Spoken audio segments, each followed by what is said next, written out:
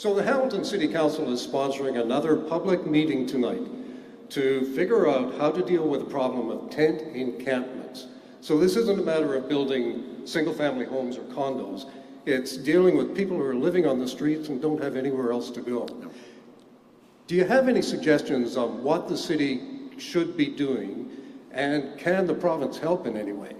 Well, great question. First of all, we've given Hamilton over $27 million for shelters, and you have to look at the communities around there.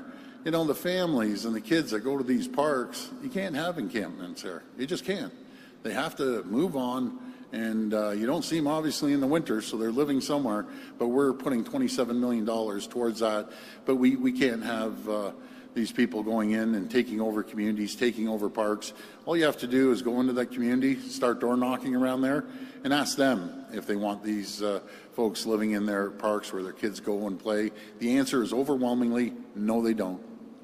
Where could these folks go, do you think? Well, again, we've given $27 million to the city for shelters, and we're going to work with them hand in hand, but they're going to have to find the same location where these people live in the winter when they aren't in the parks as they do in the summer.